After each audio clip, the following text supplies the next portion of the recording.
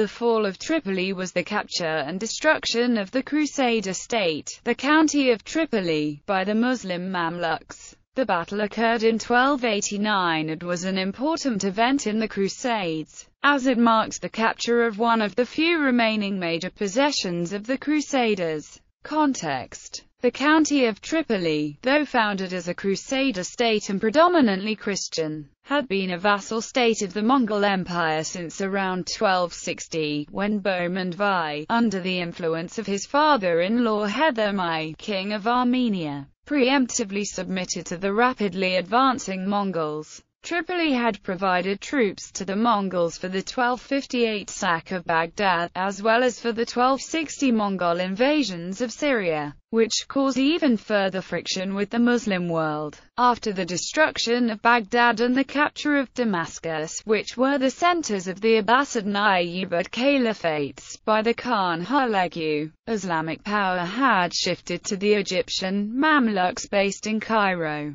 Around the same time, the Mongols were slowed in their westward expansion by internal conflicts in their thinly spread empire. The Mamluks took advantage of this to advance northwards from Egypt, and re-establish dominion over Palestine and Syria, pushing the Ilkhans back into Persia. The Mamluks attempted to take Tripoli in the 1271 siege, but were instead frustrated in the goal by the arrival of Prince Edward in Acre that month. They were persuaded to agree to a truce with both Tripoli and Prince Edward, although his forces had been too small to be truly effective. The Mongols, for their part, had not proven to be staunch defenders of their vassal, the Christian state of Tripoli. Abika Khan, the ruler of the Ilkhanate, who had been sent envoys to Europe in an attempt to form a Franco-Mongol alliance against the Muslims, had died in 1282. He was succeeded by Tekuder, a convert to Islam. Under Tekuder's leadership, the Ilkhanate was not inclined to defend vassal Christian territories against Muslim encroachment. This enabled the Mamluks to continue their attacks against the remaining coastal cities which were still under Crusader control. Tekuder was assassinated in 1284 and replaced by Abika's son Arghun, who was more sympathetic to Christianity.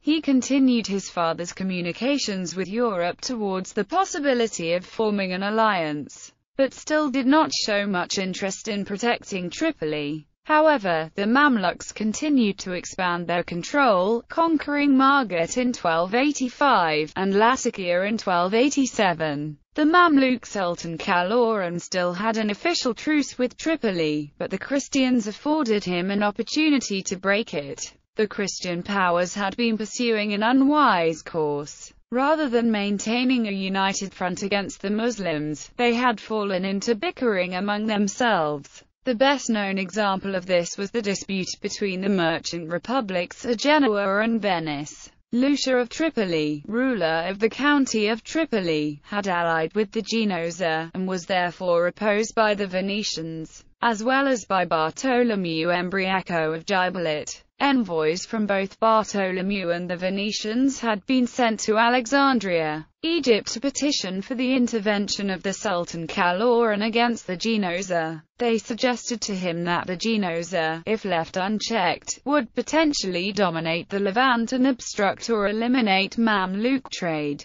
Kaloran thus had an excuse to break his truce with Tripoli. He moved north with his army. The siege. Kaloran started the siege of Tripoli in March 1289, arriving with a sizable army and large catapults. In response, Tripoli's commune and nobles gave supreme authority to Lucia. In the harbour at the time, there were 4 Genoese galleys, 2 Venetian galleys, and a few small boats, some of them Pisan. Reinforcements were sent to Tripoli by the Knights Templar, who sent a force under Geoffrey of Endac, and the Hospitallers sent a force under Matthew of Clermont. A French regiment was sent from Acre under John of Grailly. King Henry II of Cyprus sent his young brother Amalric with a company of knights and 4 galleys. Many non-combatants fled to Cyprus. The Mamluks fired their catapults. 2 towers soon crumbled under the bombardments, and the defenders hastily prepared to flee. The Mamluks overran the crumbling walls, and captured the city on April 26, marking the end of an uninterrupted Christian rule of 180 years,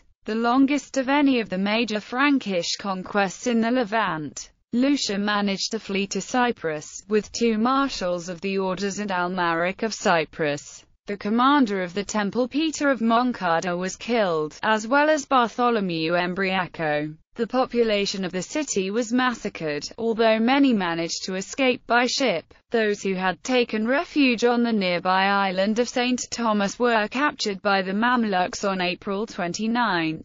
Women and children were taken as slaves, and 1,200 prisoners were sent to Alexandria to work in the Sultan's new arsenal. Tripoli was razed to the ground, and Calauran ordered a new Tripoli to be built on another spot, a few miles inland at the foot of Mount Pilgrim. Soon other nearby cities were also captured, such as Nephon and Lebotron. Peter of Gibelet kept to his lands around Gibelet for about 10 more years, in exchange for the payment of a tribute to the Sultan. Aftermath. 2 years later, Acre, the last major Crusader outpost in the Holy Land, was also captured in the Siege of Acre in 1291. It was considered by many historians to mark the end of the Crusades, though there were still a few other territories being held to the north, in Tortosa and Atlet. However, the last of those, the small Templar garrison on the island of Ruad, was captured in 1302 or 1303 in a siege. With the fall of Ruad, was lost the last bit of Crusader-held land in the Levant.